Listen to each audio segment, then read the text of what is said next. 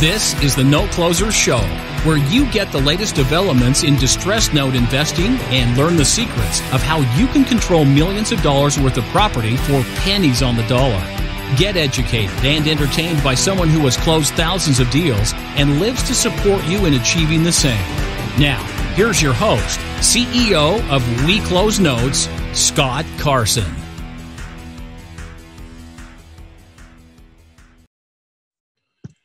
Good morning, good afternoon, good evening, everybody. Welcome to this episode of the Note Close Show. As always, Scott Carson, excited to be here today, and I'm honored to have a special guest who spoke at Note Camp just recently, who did an amazing job talking about how to kind of source and pitch commercial note deals. This guy's been a player in the distressed real estate space for a while, specifically in notes.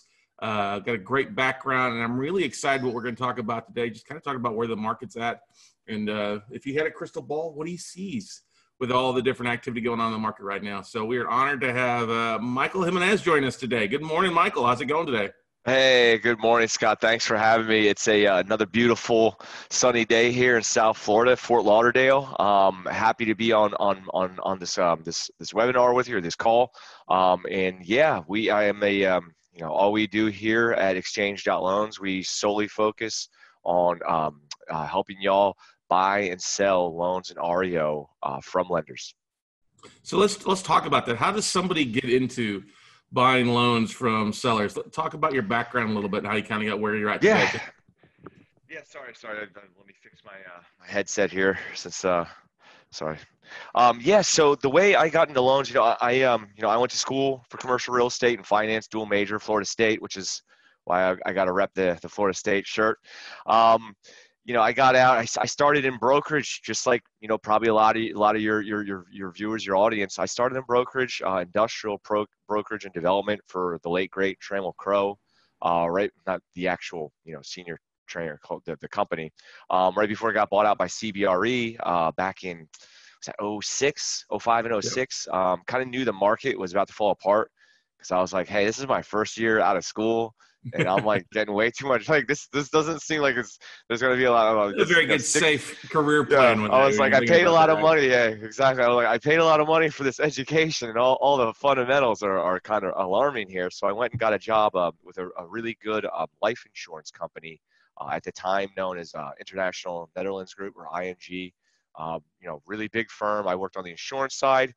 That later got split off between insurance and banking with the whole European and Dutch government bail-in, or bailout of those companies, sorry. And then I went down, brought my talents down to South Beach, did some commercial mortgage brokerage for what's called a DUS lender. It was Grambridge, which is a wholly owned subsidiary of BB&T. Started learning about banking culture there. And learned a lot about DUS, direct underwriting servicer for the GSEs, Fannie, Freddie, and got exposure to everything outside of life co-loans. And then, sorry for the long explanation here. It's like 15 years now I've been in this industry. And then we got, during the downturn, the recovery, we got kind of ahead of the curve, got into a CRE tech startup down on South Beach. It was a subsidiary or special branch of Starwood and LNR, which later became Auction.com and then 10X and everything. Founded Renium Cap, and then we are now launching Xchange.Loans. More specifically, got into note sales in 2007 when I was at ING. I got tagged in my first note sale. I got tagged in to manage a lot of legacy assets that the life insurance company, because they kept buying annuity insurance companies. I got to manage our entire Detroit portfolio from 2007 to 2010. So note sale. So that's how I got into note sales.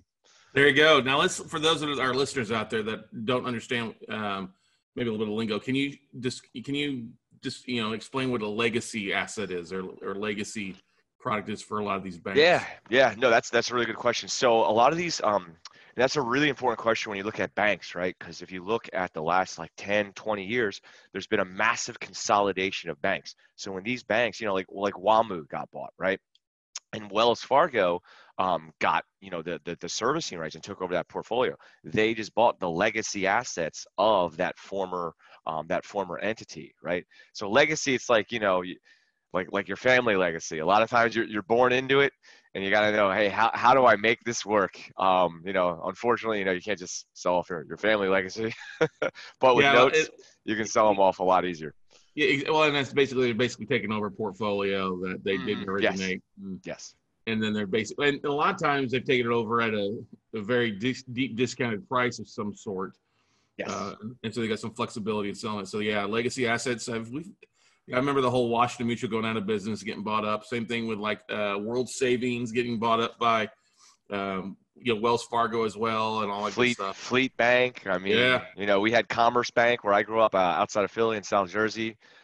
So there's and that trend's not going to stop, and we can kind of already see that right now. With just the overexposure of CRE to total risk-based capital for a lot of the, I would say, mid to large tier banks, typically starting out usually a half billion in AUM, assets under management, all the way up to about 5 billion, and then you get into the massive large national banks like BOA, Wells, Chase, etc. yeah. I mean, and that's the big thing is we always tell people you're probably not going to buy a note from the top 10 banks out there. Unless you're going to write a stroke a big check. Now that's definitely residential side. They want a big thing. Probably a little bit. They've got their different departments inside on the commercial side on the asset classes that might be a little bit more flexible. We bought some one-off notes in the past from Wells Fargo and Capital One and U.S. Bank. Some of them. Yeah, and so that's a really good point because and we've got pretty good contacts and relationships there. I'm guessing when you went to Wells Fargo, was it from Wells Fargo proper or from Retex? Wells Fargo Retex. It was Wells Fargo multifamily originally. Okay. So yeah, so a lot, and so, and I don't know exactly where you want to begin. Walk through specifically focusing on bank CRE, because every lender's different, right? Like you wouldn't probably approach a bank the same way you would approach, Fannie and Freddie. Right. A lot of the larger banks, once you get to $1 billion and up, they typically have allocated resources and talent, and I guess you can say processes to buy and sell notes. Some guys like BOA and Merrill Lynch, they have an active loan trading platform or whole loan trading platform where that's where they go and they talk to heads of other banks and Wall Street guys. You're not going to get in there as a broker, right? Or even as a loan sale advisor. You got to have scale. You got to have a pretty big platform. U.S. Bank, Capital One, Fifth Third. Wells is a little bit tougher because they have a lot of different little sectors or fiefdoms, right? Yeah, like you could go to Wells Fargo proper. It could be CNI loans at a different sector. So typically, the larger they are, the more allocated staff and specific processes and platforms they have in place. U.S. Bank, Capital One, they're selling almost quarterly. Some will sell monthly. Fifth Third usually sells. It's almost monthly, and they'll go direct. So that's probably one that you can get into if you know who to follow up with. I would suggest to your brokers, if you guys are investors and you're looking to do one-offs, primarily SFR, 1 to 4 family mortgages, which I don't touch. I never touch anything qualifying, strictly commercial.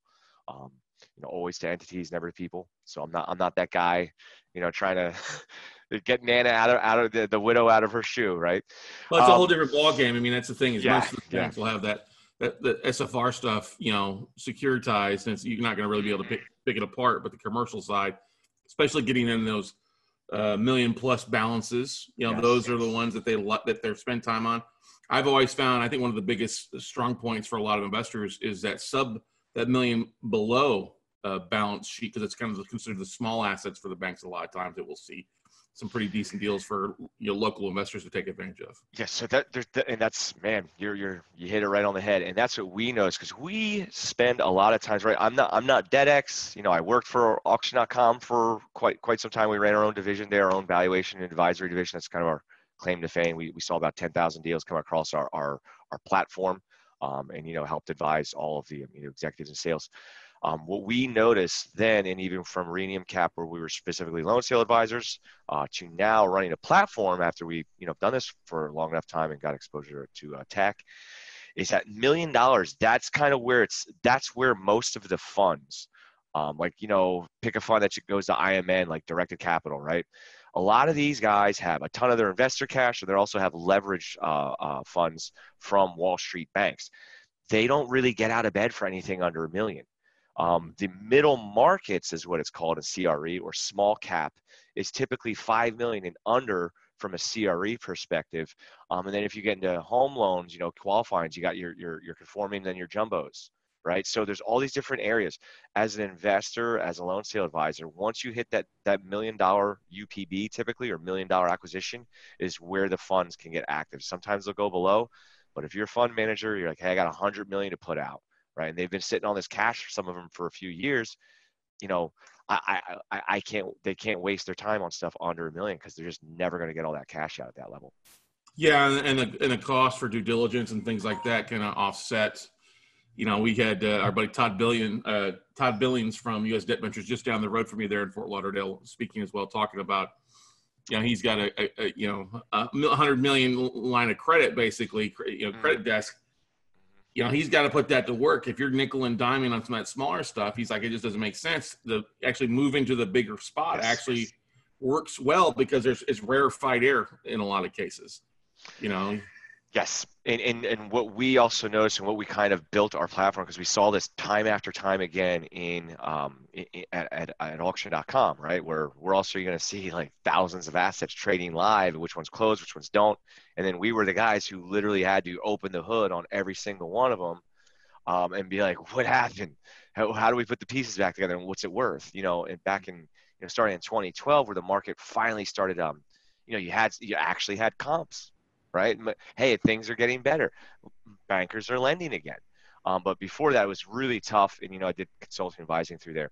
But the thing we noticed most, and what we designed the technology of our platform for, is it's that whole Main Street investor, which I'm guessing is mostly your audience. Even if they are funds, they're probably looking at the Main Street level. Main Street localized or regional folks with boots on ground operations and intel and experience and knowledge, right? They will almost always beat the funds, the large funds. Number one, the funds are almost always going to have to hire a third-party manager, because, where all the funds are always your coastal cities and then down in Texas, right? So if they want you, we sold one. It was like a small, like $15,000 REO property in, it was a town in Charlotte. I don't even remember the name of the town. I never heard of it before. There was like 3,000 people there. It was a former church. Then it went to a seafood restaurant, and you're just like, and I just wanted to help this lender who was a subsidiary of a bank. A fund isn't going to touch that. Your audience, they can get that. They can easily, minimum 20% to 200% returns, and typically 6 to 18 months, however quickly you can stabilize and recapitalize the asset. Yeah, that's the biggest thing. When Fannie a couple of years ago was stopped, and when their number of REOs started fading off, because they were selling, primarily on the debt space, selling the loans off to Goldman Sachs and a bunch of others and other investors. They announced, like, well, we're going to not be selling many REOs, because we're selling the notes to the investors or the funds, because they can be a lot more flexible with it. They can cash us out in a much quicker space, so that we can go out and take that money and recapitalize it. The velocity of capital and lending out. Velocity of capital. Yep. Yeah. So, Mike, let's talk a little bit about something here. And you've been doing this for a while. What was your feeling on the commercial space before our favorite Uncle Captain Tricks, kind of rolled in here with the pandemic and, the coronavirus? Did you think, the commercial markets were going strong, a little overpriced in some sectors? What did you kind of see before everything kind of happened? Yeah, so we saw things getting heated. I did a conference where we I was a speaker there at the IMN down in Miami. I think it was in early 2019, so almost about 15 months ago, where we specifically, there is one key indicator, right? Everybody watches GDP, where's the Dow Jones, which is basically just Apple, Amazon, Google, all that stuff. And then they'll look at unemployment and then prime rates, right? That's very important for the consumer economy, but you even touched on it. You said velocity of capital, or velocity of money, as we say. Like, these are all things that are, also indicators. I banked on what's called the yield curve inversion. When the yield curve inverts, that basically in the debt market is, and anyone, listen to note closers, we close notes, sorry. That the debt markets dwarf the equities. So, and the debt is, they're the one who determine pricing, especially in real estate, because, the valuation is primarily driven by rates and availability of capital and liquidity. So when we saw that yield curve invert, that means that everyone in that debt game is now not going short and midterm. They're not buying 1-year bonds or 2-year or even 3-year bonds. And now they're going heavy into 5, 7, 10, and longer durations, because they see that time as there's greater risk lying ahead and we're not getting compensated for it. That's why that yield goes up, right? And then the yield curve on the long side goes down and it inverts. Typically, it's supposed to be a nice solid curve. The further you got, the more risk you see, right? Because you can't control the future 30 years, but you control the next 30 days a bit better. So when that yield curve inverted, started to invert, and it's never been wrong. Never been wrong in history. It only came out in the 80s. They reverse tested. It came out, positive for a recession will kick off within 6 to 12 months following a yield curve inversion. So that was the key indicator. I knew we were also, and we also watched the CPPI, Commercial Property Price Index, which is published by a really great firm, which name is escaping me, right? Green Street Advisors. I think they're based out of Canada or Europe. But they have a CPPI. Everyone can access it. When I last checked, we were at about 120, so 20% higher than peak pricing achieved in 07, 08. And I think it's fallen precipitously since the COVID crisis, which, those guys have to forecast things right.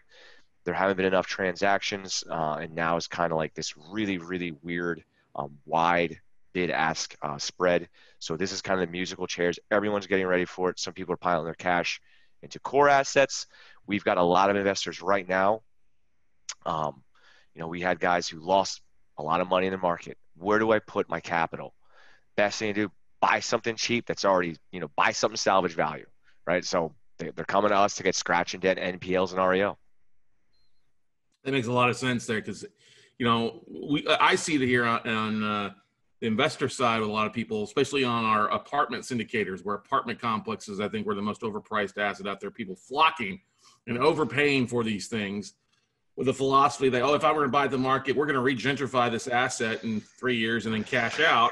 Yeah. We get refinanced out. And it completely, like, I'm having my spidey sense go off like it was back in 2008 and 9 and 10. Yeah. And so many investors got burned doing the same thing. Oh, yeah, we're going to hold on to this. Well, in 3 years, you can't get refinanced because the values have dropped. You've got to bring 20 to 25% of cash back to the table to securitize that asset for the lenders on things like that. So we see a lot of people in that overpriced asset class, like going, as I like to say, the oh shit factor. What do I do now? But you hit the nail on the head there. Buy something of value, discounted, need some work, and then put it to work to recapitalize on that asset. If you can pick it up at 50 cents or 60 cents, it's still got some underlying value in the open market once you've put new renters in it or new tenants in place in the commercial space, right? Yeah, absolutely, man. You hit you're absolutely right.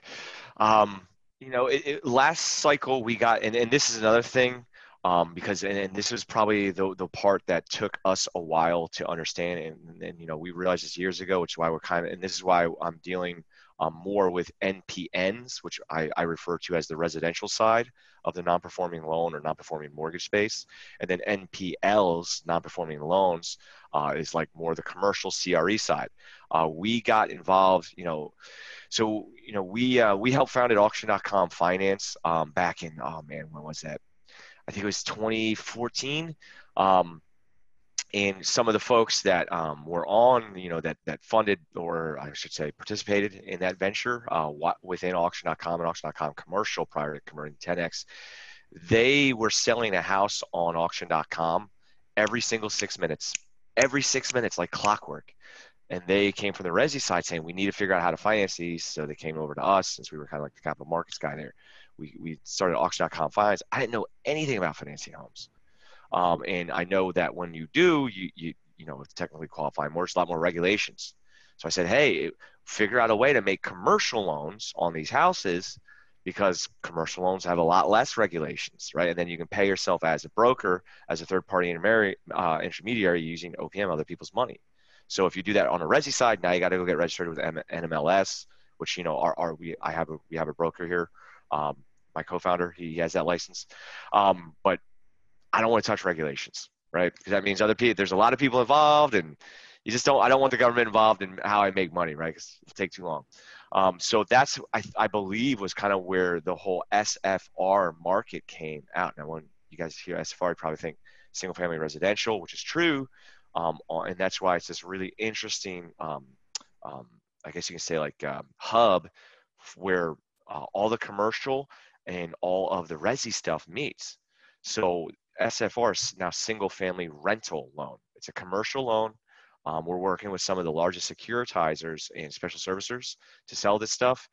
And there's going to be a ton of it, because just like you said, there's a lot of work going into foreclosing these, like you said, with the Fannie situation, where they're like, why would a securitized lender go to try to foreclose a $50,000 note? You got to pay third party. Let the local guys get the note and let them figure it out. Let the local attorneys, local landlords, and local contractors help. And they know, and this is why I'm very passionate about this, because non-performing loans is about recapitalizing assets, opportunities, and communities. And when the big banks and the big funds are involved, especially on these deals under $1 million, they are not going to be better at it than the guys that are there with equity in their communities, and the bankers as well.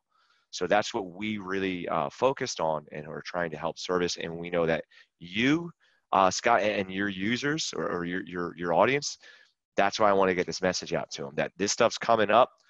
It's going to be a lot like resi, but it's going to be a little bit more like commercial. And we want to help facilitate this process to make sure we're recapitalizing these communities in the best way possible. Yeah, I love that. I definitely love that. And I think we've got a lot of opportunity out there. Let's take it back a little bit here to the CMBS meltdown, the $50 billion lost overnight here in the middle of March, you know, for the most part. A lot of people flipping out, a lot of people losing value if they reacted in a scarcity factor. I think those markets will recover. It's just going to take a while for everything to kind of settle out and see where everything's trading at, what the government's going to end up doing with bailouts too, right? Do you agree with that, or you have a different opinion about that, Michael? Yeah. So, man, CMBS, you know, number one, don't ever feel bad for CMBS lenders. They do it.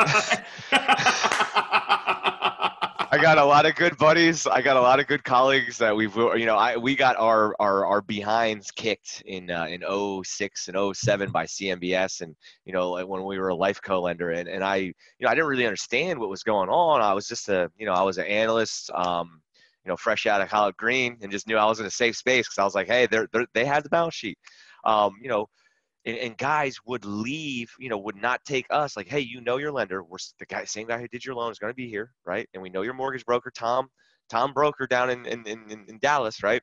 And they would take the CMBS deal for 10 bips spread tighter. So CMBS, it's not going to be the same cycle as last time. Everybody thinks, hey, yeah, the special servicers, right? LNR, Rialto, CW, C3, right? Oh man, get those big CMBS deals and all Fannie, Freddie. It's not going to be like that this time. And here's the difference why.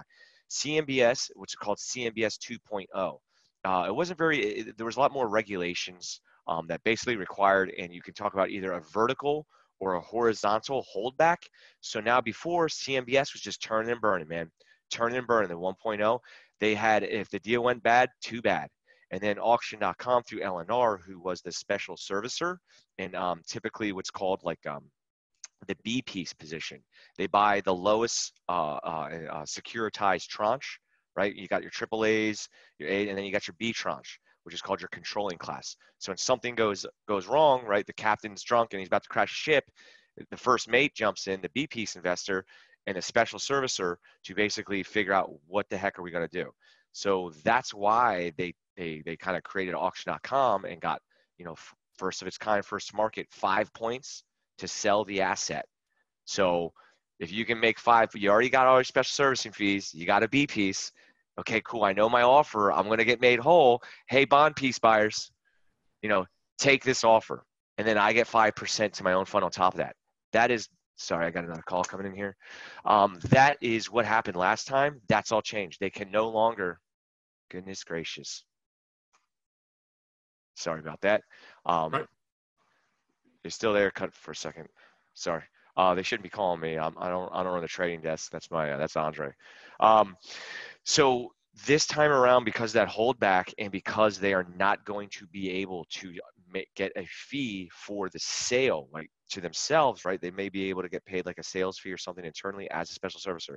That's not going to happen again. So they are going to be more inclined to handle this, right? It went from a cash basis to more of an accrual basis, much like banking, to where they're going to try to mark it down steadily, quarter by quarter, maybe quarterly or semi-annual appraisals. So the CMBS stuff and everything in CMBS, man, it's there for a reason, guys. Okay. CMBS gets over aggressive. It always gets overextended because the banks and the life cos and Fannie and Freddie won't do it.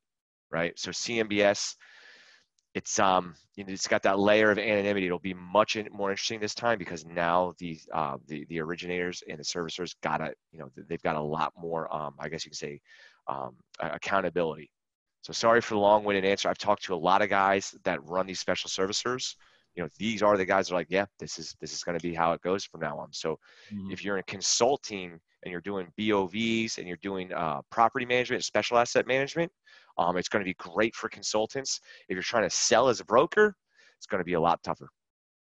Yeah, I mean, one of the things that we did when it first kind of came out is I went back and pulled up the top 12 first quarter reports from those companies on what they had, what they were sharing with their investors. And the top 11 of them all had in the last year invested in a lot of non-performing assets or subprime mortgages as well recently that were, oh yeah, we think we can get it reperforming. I'm like, well, not right now. You're going to have a lot of forbearance agreements here the next 6 to 12 months, And so that's kind of where I want to take us next year. We look at what's going to happen over time here. We got to still figure out where everything's at in the next 90 days for the most part. If you had money that you were investing yourself and there was an asset class that you thought that was going to come out ahead, what would you be invested in your dollar in right now, Michael? You're muted yourself. Hang on. Say something now. Are you there? That phone call messed me up. That's okay. You're good. We can end it. Yeah, I got it connected to my voice over IP, my cell phone, and my PC all at the same time. Don't worry about it. Yeah. So, and it cut out a little bit. Repeat the question. Which sector? Which sector? Yeah. Let me repeat the question. So basically, yeah, if you've got a few million sitting on the sidelines, and the market feeling the pulse, where would you start looking to invest your money? Is there a specific asset class here in the next 90 days to 6 months that you'd be dropping your money into? Yeah, so you said a few really cool key things there. The forbearance stuff is a major issue. You got policy risk, right? And then you got headline risk too. You're like, hey, you go buy an asset, a CMBS deal, right? You got headline risk. Who are you dealing with? And people are getting blown up in the media now, right? And if you kind of don't, get on board with the mainstream narrative, you might find some trouble. So where do I go to seek safe returns, right? Obviously, if you're in the NPL game, I think that's probably the safest bet to make right now. You want to be in states that are landlord friendly, okay? Let's be honest. They're not going to put a moratorium or a permanent moratorium or forbearance or rent holiday. If that happens, it's going to be in New York, New Jersey, Chicago, and the West Coast, right? And we've been researching this very specifically, and it's really – it's really tough because the same foreclosure, forbearance, and payment, it's the same that applies to people's houses that it does to their businesses, right? And the same funds get the same protection as a lot of these residential folks. Focus on states that are landlord friendly, property rights friendly. If you're buying NPLs, man, Georgia, Texas, and Florida. Those are the top 3 states. I don't know why Florida. I think because there's just so many people coming down here all the time that real estate, even if it goes down, and it is a very efficient marketplace, it'll get ahead faster than the others. It'll collapse faster than the others, but it'll also come back just because we have so many brokers down here. So I would say stick to judicial foreclosure or foreclosure friendly and landlord friendly states. Texas, non-judicial 30 days, Georgia, 90 days non-judicial, and Florida, there's always a ton of demand coming here. And go to where the folks or the consumers are going. Also, you may want to focus on what's called, because I don't think we've seen the last of COVID. If you're reading the headlines, it's already focused on the second phase or second wave. Yeah. So we just sold, man. We've got one under contract right now, OREO from a bank, a small bank out in Postville, Iowa. Have you ever heard of Postville, Iowa, Scott? I bet there's a lot of cornfields. Yeah, you're exactly right. So I never heard of Postville, Iowa either till we ran into a small community savings bank. That's obviously where all the farmers, all that corn, after it turns yellow, it turns back into green in the form of money. And that's where they've been feeding their cows. They've got the world's largest kosher beef processing facility in Postville, and they actually export. I believe it's where Israel receives a majority of its beef imports. Wow, I didn't know that. 94% occupied, partial REO, partial NPL. We're going to get the deed in lieu. Already had it, executed by the bank, willing to offer that. The buyer bought it all cash, 30-day close on a 13 cap on in-place income, and he's got a Fannie Mae loan ready to take him out at 4.25%. What kind of percentage did you pick that up at, as far as LTV, what you can figure out? Yeah, so we were selling it primarily as an REO. So he bought it all cash. The note, and it was a construction loan. And what had happened was the former owner and manager of the kosher beef facility, which obviously it's a small town. You're either husking corn or you're feeding the cows, right? Yeah. So it went bad. It was actually a story on American Greed. Oh, I actually remember this. Yeah, so you have heard of Postville. Yes, okay, yeah. Yeah, all so right. he ran it into the ground. It was really bad. It was also the largest ICE raid bust because he was using primarily illegal immigrants as well as even child labor. Yeah. So, and this is exactly the textbook story. It went bad. The bank was suffering. They were managing it themselves. We had the CEO's daughter was showing some of these spaces. Right. And how are you going to serve your community and that asset, recapitalize that asset at the same time? Banks are not made to manage real estate. They're not. I don't want to see that happen because he's better served in his community's highest and best use within the community. So, look for these little towns. So we were able to recapitalize that asset, that opportunity in that community. A new hedge fund owner bought that kosher beef processing facility. And now, you see, now we know how integral and vital these sort of distribution lines are to our society, and just being able to live your life and being able, I don't want to see empty grocery shelves here. So the workers need somewhere a place to live that's clean, healthy, safe, and well managed. And hopefully that's what we did, and we think we sold it to a really good owner and manager. We saw a lot of that in smaller towns, especially up in Indiana, Ohio, around the big three in the audio industry was taking part, especially like Fort Wayne, Anderson, Indiana, were a couple markets that were hit really hard that we bought some stuff in. And when GM that got taken over and then kind of rebounded back strong for it as well, started reopening plants, those markets rebounded back very strongly as well too. So yeah, it's important to know what's going on in those markets as the major employers and stuff like that. That always makes me think about, what's going to happen in a lot of these college towns, these university cities, where, the lifeblood is university. Like in Bloomington, Indiana, they did a piece on how it's basically a ghost town. You think about, well, maybe even like Tallahassee, you're, the Seminoles aspect of things there, because there's a lot of companies in commercial property that sit there to help cater to their universities or the students and the staff. That it's going to take a while to recover there. You got to think about that, right? Yeah. So you are absolutely right. So student housing, and I want to make sure I answered this question good enough, because I know I get into these stories, right? You can tell I'm very passionate about this stuff. I love this. I don't ever want to do anything else with my life. This is my calling. This is my passion, my purpose. Just trying to walk my path, So, I think these rural towns, if you can look for assets and sort of opportunities that are, are either directly tied or somewhat related to what are they calling it? All my families, they're calling it. What is it when you're like integral staff? Like they all had passes during the lockdowns. Oh, essential businesses. Essential. Yeah, essential businesses, be close to that if you can, if you want to have more of a, COVID thing right now. And there are a lot of opportunities that aren't priced. People still want to buy an apartment in Manhattan on a 5 cap. It's like, well, I got Postville, Iowa on a 13 cap and no one's shutting the beef processing facility down, right? How can you buy anything cheaper, right? 94% occupied. It's insane.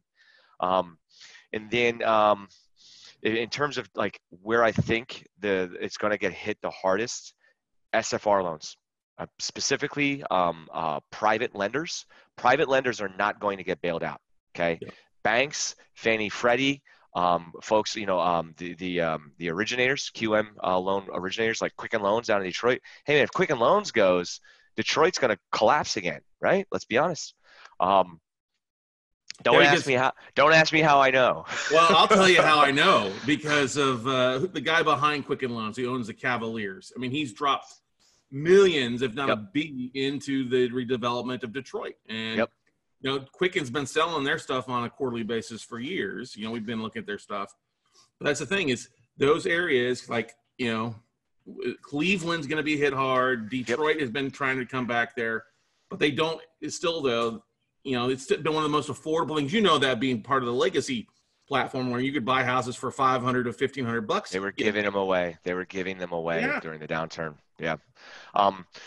Yeah. So, and we've done a lot of research on the top 50 and top 100 MSAs through our real estate, loan sales, analytical capital markets perspective. Cleveland should be good. The interior core and that whole area in Ohio, because you got, and in Indiana, I believe as well. I want to say in Ohio, you got a lot of what is it called? The Cuyahoga County, Cuyahoga River. Yeah, Cuyahoga County is where Cleveland is, and then you've got the county where Columbus is. Columbus has been Ohio, where the Ohio State University is. Yeah. So if you look there, I mean, and we noticed this trend, especially at auction. Like, man, no one built any housing there since the 70s. It's all old. It's all wood frame. So now, Cleveland came around, and it's really funny because there's been a trend in America about reestablishing and, revitalizing and fully integrating your core.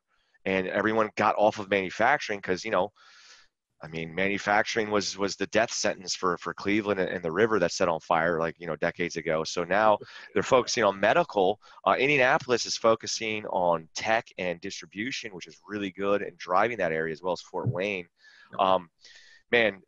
The areas, so in terms of regions to go, if you want to, if you just want to be, hey, I want a safe investment, foreclosure friendly and landlord and property rights friendly states. If you want insane risk and the places that are going to be selling off, man, Cook County is going down hard. Okay. A lot of that, there's a pressure release system in Cook County, and that's called Lake County, Indiana.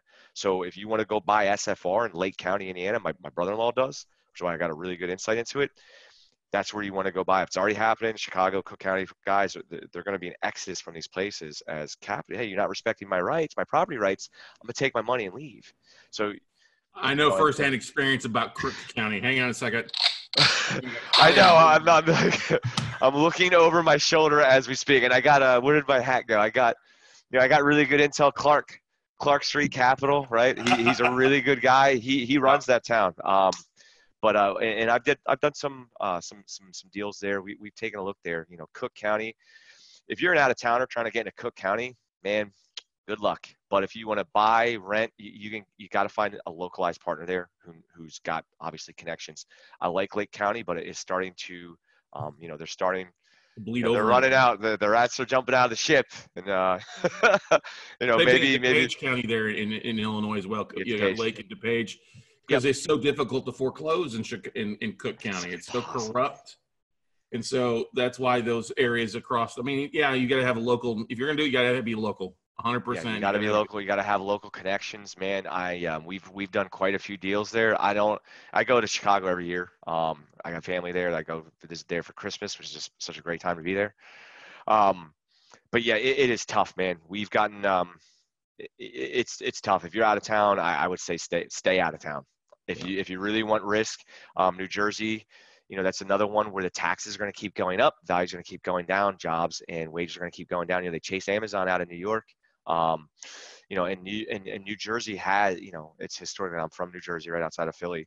It's got that whole pressure release valve for high prices, right? That's how it all started. Everyone left across, Holland Tunnel and George Washington Bridge, right, to go get cheaper housing in New Jersey. And now it's the same policies that are driving everybody down to Florida and Texas. Same thing in LA, San Fran, and California isn't just LA and San Fran. People don't understand that.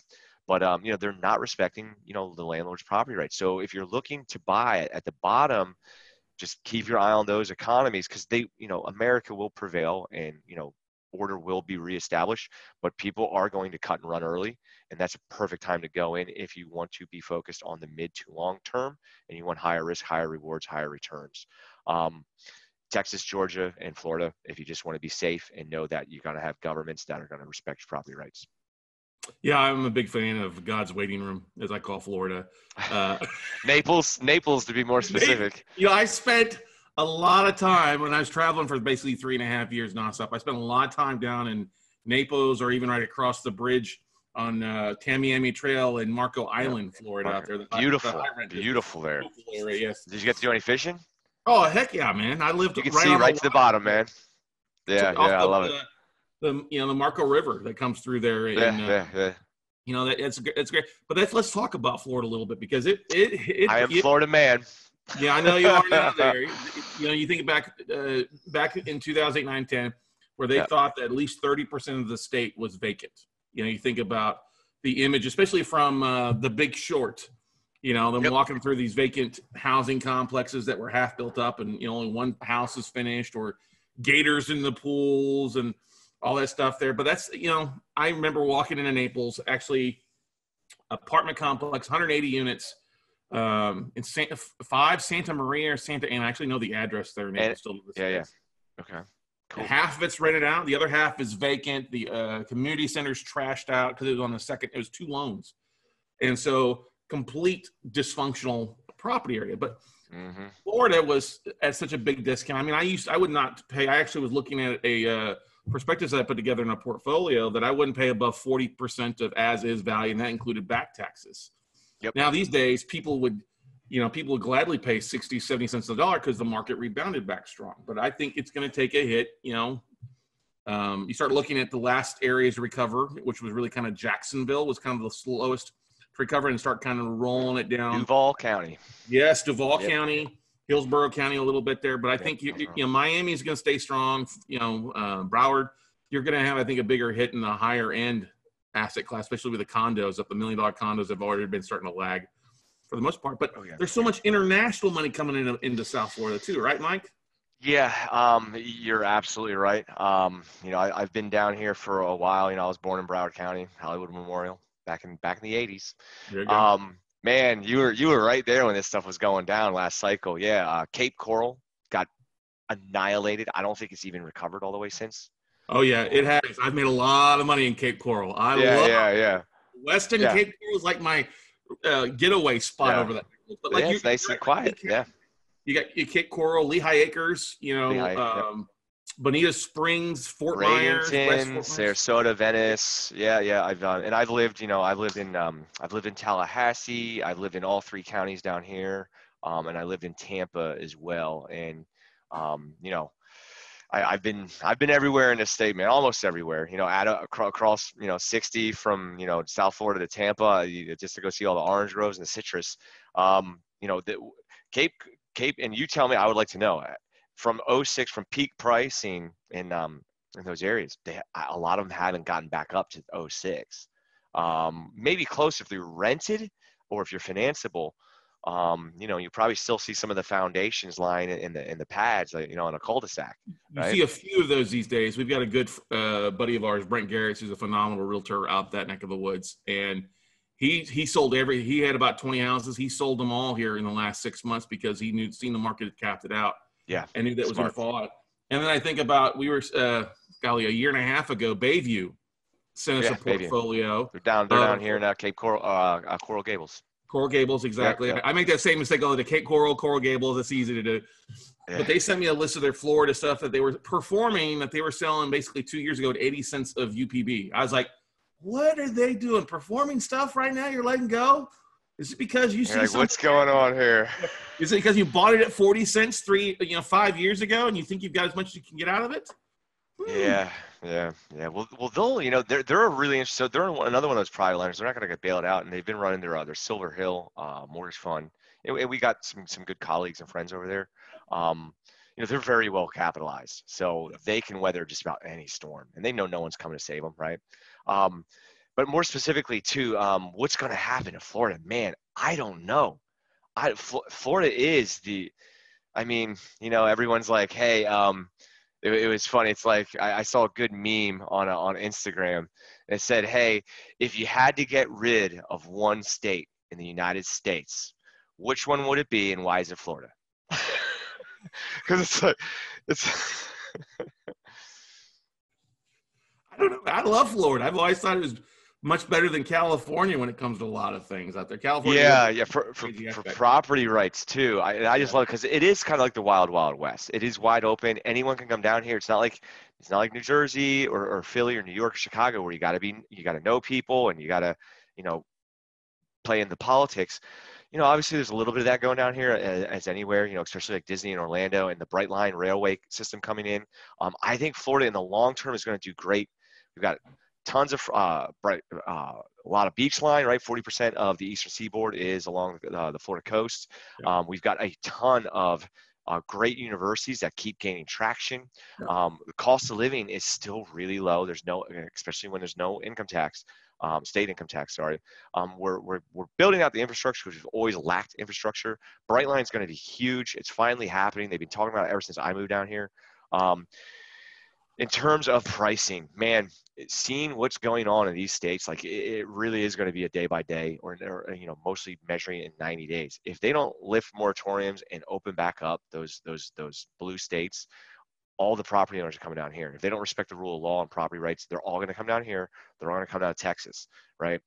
They're not all going to come down to South Florida. That is a very common misperception. Sure, the blue bloods from Chicago will, or from DC will, the big time landlords from New York will, but the regular folks who lost their jobs, right?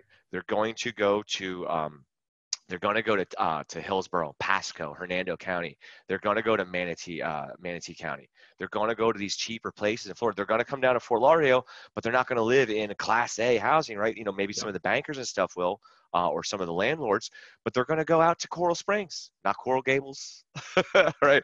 And not Cape Coral, Coral Springs, which was a really great suburb, one of America's top suburbs in the early 90s. So I think Miami. Man, I don't know, because a lot of it, you talk about international money, oil got decimated. I don't know what's going to happen in Florida. I know that they added way too many high-end units here. I think the high-end units and the high-end condos are going to get crushed. You will be competing with flight capital, and we saw this happen before. The U.S. government, What's we wrote an flight article. capital for our listeners, Michael? Explain what flight capital is. Flight capital. So back in, you guys remember back in the last downturn when everyone was like, oh, the bail-in, right? The Cyprus government is just going to take it, and the Germans just took their money right out of the accounts and said bail in, right? Because you got all this money, and how dare you hide it in the banks, you greedy sons of guns. So they're like, hey, I need to get my money out of this country as soon as possible. I don't care what I do. U.S. real estate, Miami real estate. There's tons of other ways to get your money in and out of the country, and Miami real estate is one of the preferred methodologies of that. New York real estate is a little bit high, and now you also see the deflation. A lot of these guys you have, and it's particularly in Miami, you had what's called and specifically a flight capital scenario. When Chavez, had his heart attack, and Maduro came into power, you had the flight capital of all the families knowing, hey, it's here. They took over and consolidated all the wealth, kicked out all the wealth class, right, who controlled all the means of production. They all came to Miami. People, and you talk about headline risk, it made headlines, they were throwing their Cuban coffees at them at lunchtime. Like, you're a Chavinista, or you made money from Chavez, you left, and now you own assets here. And more specifically, because we have banking relationships. I've had several calls. Hey, the FDIC is coming in. They want to know our exposure to Venezuelan assets and Venezuelan citizens, right? So, and that goes back to the whole know your client. So the flight capital, they're coming to the U.S., especially as these tensions ride, these trade wars and these tariffs. Hey, you just saw Trump was in Maine. I have family up in Maine. Hey, do you know that the Canadians catch the same lobsters in the same waters, get sold to Europe for no tariffs, and we pay a tariff? Europe, remove the tariff, we're going to tariff your car. So that's good to keep the dollar strong and all this stuff, and to keep exports, because we're going to have to export more. We're going to have to bring manufacturing jobs back here. Florida, I think, is ahead of the curve. We've got really great programs, and we got cheap land, right? And there's plenty. It's not just Miami here. Miami, I think that Miami's going to get nailed. I think Miami's going to get absolutely rocked. We increased our supply of multifamily housing, apartments, not condos this time. Last time was condos. This time was apartments. We increased the overall inventory of multifamily housing by 10% in a matter of 3 to 5 years. That is, it took us, we were swampland in the 70s. I-95 didn't even touch Miami. And now we just increased that supply that took 30, 40, 50 years to get here. We just increased it by 10%, and it's all luxury housing. Yep. It's going to get slammed, so there'll be plenty of opportunities here. Sorry, I went on for quite a bit, but no, that's here. I think people love that, because we do have Florida is one of our bigger markets for our network out there. The show plays across a couple of different radio networks. Mm-hmm. There in Florida and Tampa and in the Villages and Newport Richie. And Villages. Yeah, the Villages, retirement community central. There. Yeah, that'll be me one day. I'm looking forward to it. Exactly. But we've talked about a lot of stuff here, Michael, and we could go on. I would love to have you back on in a few months when things settle out. What's the best way for our listeners to check out what you guys have at Xchange.Loans for sale, or what's the best way to kind of network with you? Yeah, absolutely. And again, thank you for having me. It's been a great conversation, really eye-opening to what you guys are looking for. I'm trying to learn more about the NPN and the Main Street investors, because, that is the majority of the market. You guys are the ones on the front lines recapitalizing assets, opportunities, and communities. And I want to do everything I can to help you, because I don't want the big funds just to come in and you buy something that stays vacant for 5 years. That doesn't help anybody. So the best way to get in touch with us, email me, mj@Xchange.Loans. Right, there's no .com, no .net, Xchange.Loans. It is a subdomain or URL. Check out our website, Xchange.Loans. There's a big pink button up there that says Schedule Demo. That goes right to my calendar. Hit us up on LinkedIn. LinkedIn, guys, LinkedIn is the future. I'm a big believer on LinkedIn. I've gotten several six-figure trades off of there, off of just posting stuff. Be active. Be present and just be on LinkedIn. And you can always, call me, you can email Scott if you want, get a hold of me, come check out Xchange.Loans. We're in beta test mode. We've got about 25 SFR portfolios coming to market on the Xchange.Loans platform, hopefully this summer. But things are going to be kicking up into high gear. Q3, Q4, and Q1 are going to be pretty active. So Xchange.Loans, mj@Xchange.Loans. Awesome, Michael. I appreciate you taking your time on a busy schedule, man. We stay in touch. And actually, LinkedIn is how we originally connected back in the day. Actually, yes. I remember you speaking at IMN. I didn't attend. I was supposed to go, but I saw you on the thing. I got to reach out to him. And we just connected on LinkedIn over the last couple months. So looking forward to it.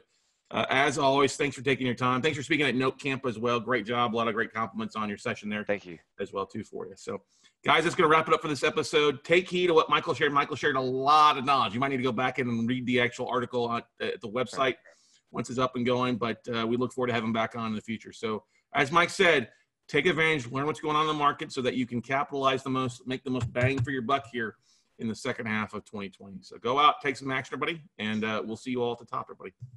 Bye. Right.